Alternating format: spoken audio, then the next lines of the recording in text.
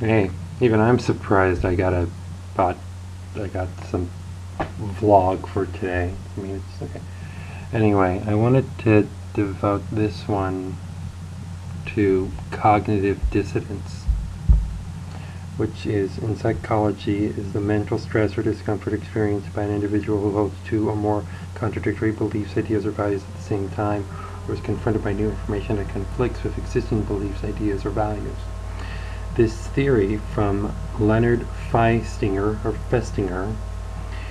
focuses on how humans strive for internal consistency. When inconsistency, known as dissonance, is experienced, individuals tend to become psychologically uncomfortable, and they are motivated to attempt to reduce this dissonance, as well as actively avoiding situations and information which are likely to increase it. Individuals can adjust their attitudes or actions in various ways. Adjustments result in one of three relationships between two cognitions, or being a cognition and a behavior. Consonant relationship is when two cognitions/actions that are consistent with one another, like not wanting to get intoxicated while out and ordering water instead of alcohol. Irrelevant relationship, where two cognitions or actions that are unrelated to one another, such as not wanting to get intoxicated while out and tying your shoes. Then there's the dissonant relationship, two cognitions or actions that are inconsistent with one another. For example, not wanting to get intoxicated while out and consuming 6 tequila shots. Fill in your own choice of liquor. Now, the magnitude of dissonance, or the amount of dissonance produced by two conflicting cognitions or actions, as well as the subsequent psychological distress, depends on two factors: the importance of cognitions, such as the more elements that are personally valued, the greater the magnitude of the dissonant relationship will be, and the ratio of cognitions, the proportion of dissonance to consonant elements. The pressure to reduce cognitive dissonance is a function of the magnitude of said dissonance. In reducing cognitive dissonance, theory is founded on the assumption that individuals seek consistency between their expectations and their reality. Because of this, people engage in a process called dissonance reduction to bring their cognitions and actions in line with one another. This creation of uniformity allows for a lessening of psychological tension and distress. I need to get some water. According to Festinger, dissonance reduction can be achieved in 4 ways. In an example case where a person has adopted the attitude that they will no longer eat high-fat foods, but is eating a high-fat donut, the 4 methods of reduction would be change behavior or cognition. I will not I will not eat any more of this donut. Justify behavior or cognition by changing the conflicting cognition. I'm allowed to cheat every once in a while. Justify behavior or cognition by adding new cognitions. I'll spend 30 extra minutes at the gym to work this off. Or ignore or deny any information that conflicts with existing beliefs. This donut is not high fat. Be right back with theory and research.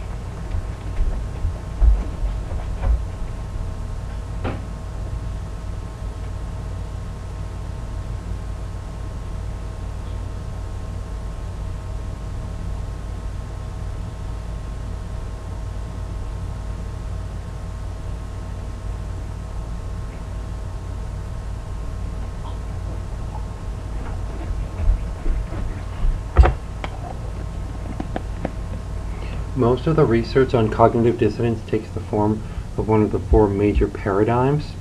Important research generated by the theory has been concerned with the consequences of exposure to information inconsistent with a prior belief, what happens after individuals act in ways that are inconsistent with their prior attitudes, what happens after individuals make decisions, and the effects of effort expenditure. Researchers James Weisgert and Elliot Aronson theorized that those who have heavily invested in a position will go to greater lengths to justify their position. In the belief disconfirmation paradigm, there's the induce compliance paradigm, there's the free choice paradigm, the effort justification paradigm. Some great examples I can could start off with the Fox and the Grapes by Aesop. You know, when the fox fails to reach the grapes, he decides he does not want them after all, with rationalizing that they're just sour. And that's often involved in reducing anxiety about conflicting cognitions, according to the cognitive dissonance theory. There's other related phenomena when people seek to explain inexplicable feelings, minimize regret of irrevocable choices, justify behavior that opposes their views, align one's perceptions of a person with one's behavior towards that person. And it's the Ben Franklin effect, where that statesman's observation that the act of performing a favor for a rival leads to increased positive feelings towards that individual, and there's, you know, reaffirming already held beliefs, you know, congeniality bias. In addition to explaining certain counterintuitive human behavior, the theory of cognitive dissonance has practical applications in several fields of education, therapy, promoting healthy and pro-social behavior, marketing, social engineering. There are some challenges in alternative theories, because while cognitive dissonance theory has been utilized in experiments and is generally, although not entirely, accepted by those in the psychology field, there are alternative theories that account for human attitudes and behaviors. So from Darrell Bam, there's the self-perception theory, and the balance theory, known as POX theory by Fritz Heider, which, well, it's almost like an algebra equation, where you are P, another person is O, and an element is X. You know, if I'm P, someone I know named Kate is O, and Kate's cat is X, then I could have those three separate sentences of, I don't like Kate, Kate has a cat, I don't like the cat as well. And there's some unbalanced states, like where three negatives or two positives and a negative. There's the cost-benefit analysis by Jules Dupoit, the self-discrepancy theory by E. Torrey Higgins. There's adverse consequences versus inconsistency by Cooper and Fazio. The free choice paradigm criticism by Chan and colleagues. There's the action and or motivation-based model by Harmon Jones. Of course, there's some neuroscience findings that suggest that the more the anterior cingulate cortex signals conflict, the more dissonant a person experiences and the more their attitudes may change. There's also modeling in neural networks. Neural network models of cognition have provided the necessary framework to integrate the empirical research that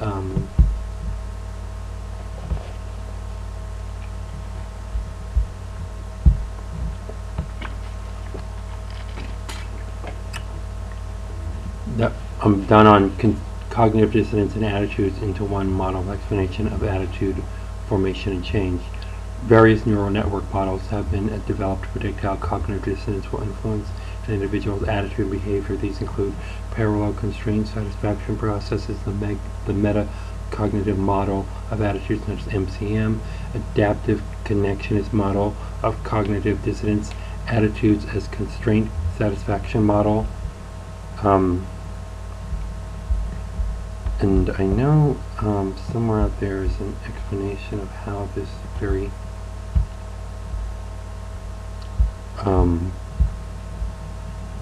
there is an origin on where this began, somewhere out there.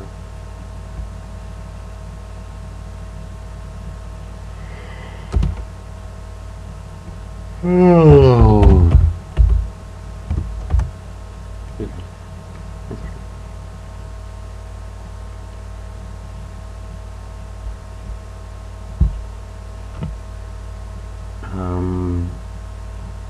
Oh.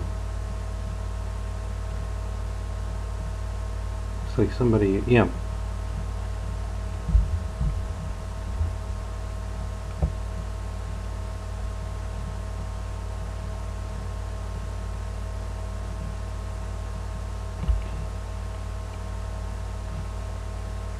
Yeah, I guess Festinger first coined the phrase in 1957.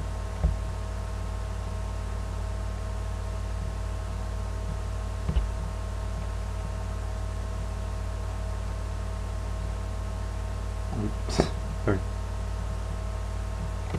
Now there's still little understanding of its origin, both developmentally over the life course and evolutionarily as a product of human phylogenetic history. To date, little research has investigated whether children or non-human primates experience and strive to produce dissonance, in a welcome exception in the developmental literature. Well, Aronson and Carl Smith in 1963 found that 4-year-old children who obey an experiment's mild warning not to play with an attractive toy later like the toy less than did children who had obeyed an experimenter's severe warning not to play with the toy. Oh, that's 1963. Thank you. Louis C. Egan, Laurie R. Santos, and Paul Bloom from Yale University for writing The Origins of Cognitive Dissonance as a research article for Psychological Science, Evidence from Children and Monkeys. I swear there was something I had encountered here online on Wikipedia that had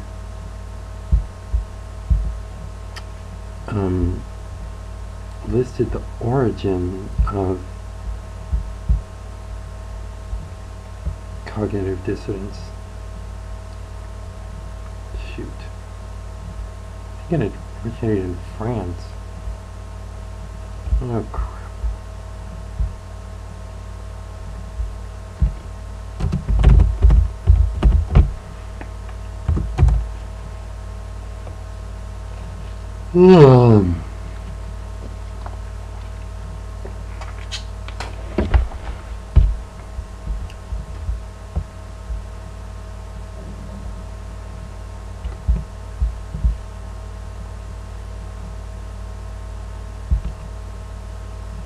Oops.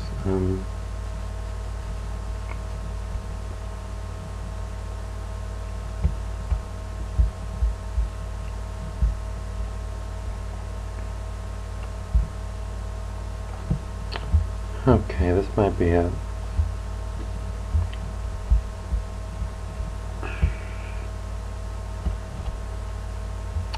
Well, this is abstract, but in a study exploring the origins of cognitive dissonance, preschoolers and capuchins were given a choice between two equally preferred alternatives, 2 different stickers and 2 different colored M&Ms, respectively. On the basis of previous research with adults, the choice was thought to cause dissonance because it conflicted with subjects' belief that the 2 options were equally valuable. We therefore expected subjects to change their attitude towards the unchosen alternative, deeming it less valuable. We then presented subjects with a choice between the unchosen option and an option that was originally as attractive as both options in the first choice. Both groups preferred the novel over the unchosen option in this experimental condition, but not in a controlled condition in which they did not take part in the first decision. These results provide the first evidence of decision rationalization in children and non-human primates. They suggested the mechanisms underlying cognitive dissonance reduction in human adults may have originated both developmentally and evolutionarily earlier than previously thought. And this is, of course, in that same article that I mentioned. Okay. You're welcome, New Haven, Connecticut. I mean, thank you, New Haven.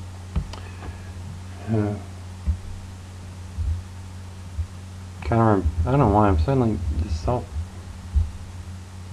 kind of remind me of that Queens of the Stone Age song, The Lost Art of Keeping a Secret.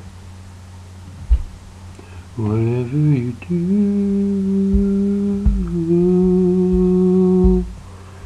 don't tell anyone. Whatever you do, don't tell.